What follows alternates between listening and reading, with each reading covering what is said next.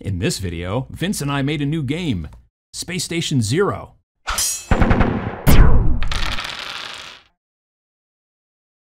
The wait has ended. Space Station Zero is finally here. The next title from me and Vince, Snarling Badger Studios. It is ready to buy right now, as a matter of fact. If you're interested, spacestationzerogame.com. You can buy it in PDF, print on demand, and if you get the print on demand, you get the PDF for free. So go and check that out.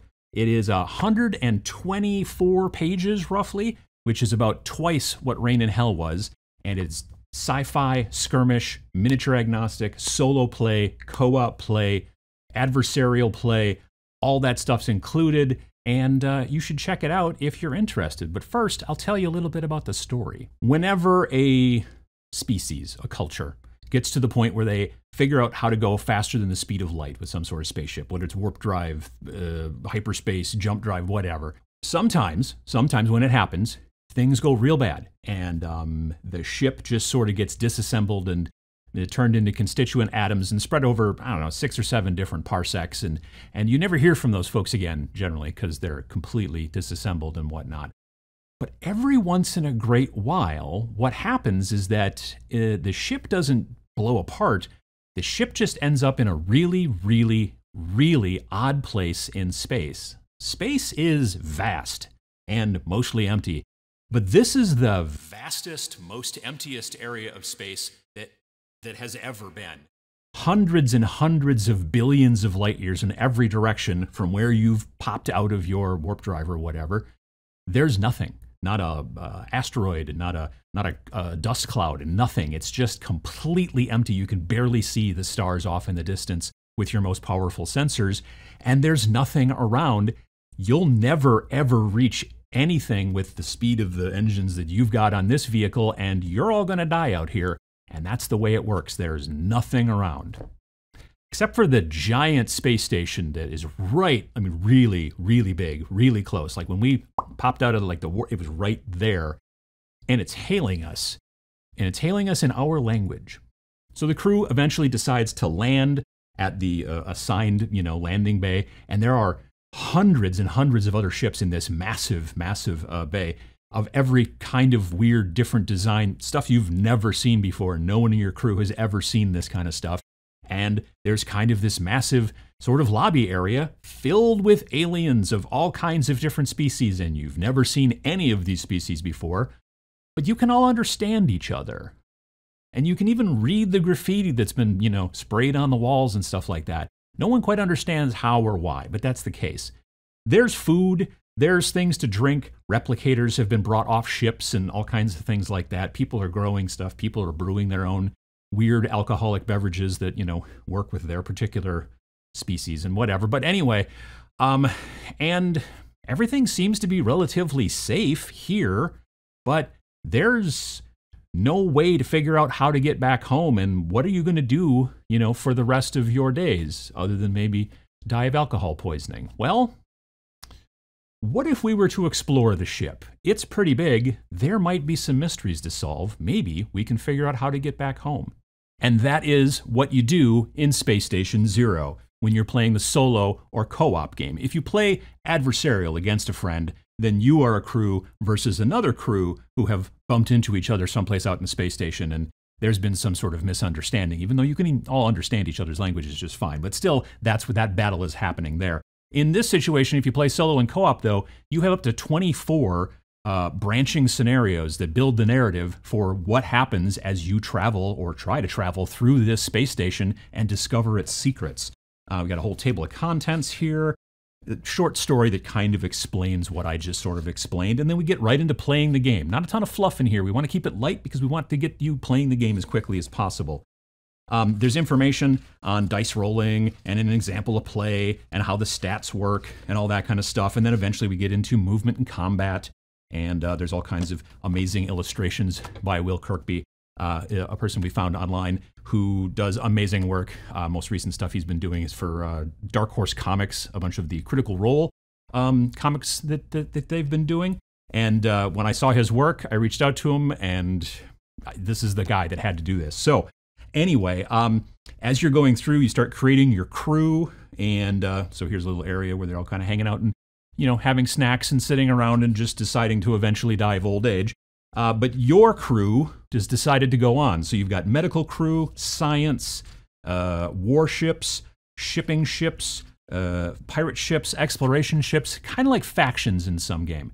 When you build your crew is basically either it's always a commander, and then it's either 4 models, 6 models, or 8 models. That's pretty much it. That's the entire it's not the entire list building, but it's how you decide your list. And it partially decides on, honestly, do you want to play more kind of robust, skilled, elite troops, 4 of them, or more heading towards the rookies who are maybe a little bit weedier, but there's more of them and that kind of stuff. With the 8 models, you kind of choose in there, and then the 6th thing is in between.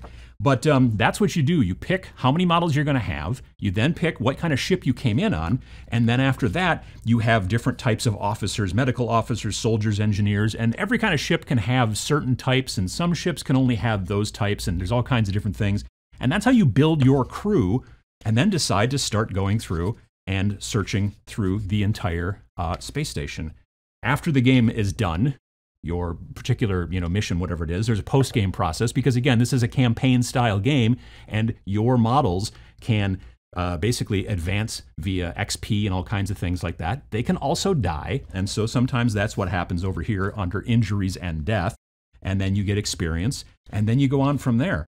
Now, this is the beginning of the challenges area. Think scenarios, basically. Like I said, there are 24 different branching narrative things in this game. You start out with challenge number 1, docking bay access port as you leave the docking bay. When you get done, you're going to roll on a thing to find out what your next challenge is. That's not always the case. There are some of these challenges that as you move forward, at the end of a challenge, if you complete it, you get to pick and go, well, I'm either going to go this way or I'm going to go that way. And then you kind of can go from there. But that first one, it's pretty random. There are also some challenges that you finish, and they are what is known as no return challenges, meaning you're not going to be able to go back. So if you need to go back a different direction or do something like that, once you get past this no return challenge, there is no going back, so you just have to keep going the way you're going.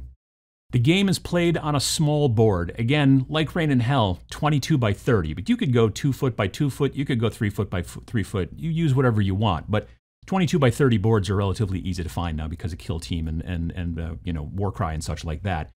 You just use sci-fi terrain.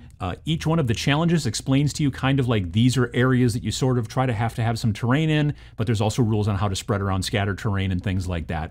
You need, like I said, between 5 and 9 models for your crew, depending on what size crew you want to go with. And then you need maybe some sort of robots and some mutants for bad guys. And that's about it. It's a fun kind of story-driven game when you play solo or co-op. And if you want to play adversarial, there's 6 different missions in there for you to play against your friends if you want to go down that road as well. We're really excited for you folks to be able to get your hands on it. And you can get it right now at spacestationzerogame.com. You can get it in PDF. You can get it in print on demand. And if you order print on demand, you'll also get the PDF for free. So you can start reading it right now while they get printed and ship it and the whole deal, all that kind of stuff. As I said, it's twice as thick as our last game. Rain in Hell was 64 pages. This new one is 124 pages, so just shy of twice as thick. Is it twice the cost? No, it's not. It's actually $13 for the PDF and $18 plus shipping for the print version, which includes the PDF. So it's about $3 more than our previous game. We're really glad to be able to get this out to you folks. We've really enjoyed the time that we've spent putting it together, working with the artists, working with each other to get stuff done. This is an idea that came from an idea that Vince has had, banging around in his skull for about a decade. Originally, he wanted this to be an RPG before he and I started working together. And then after we got done with Rain in Hell, he was like, I got this idea. And then here we are today with Space Station Zero. So if you get the chance, definitely take a look at it. We have, in other videos here, a what is it kind of like brief overview of the game. We also have a battle report as well that Vince did, and we have kind of a, here's an example of the play loop, like how you do a single turn video as well. You can check those all out. Pachow up here in the playlist. So if you get the chance, I'd be really happy, and I think Vince would as well, if you got to take a look at least at the listings, watch those videos, and if you're interested, again, like I said, spacestationzerogame.com. Thanks for watching.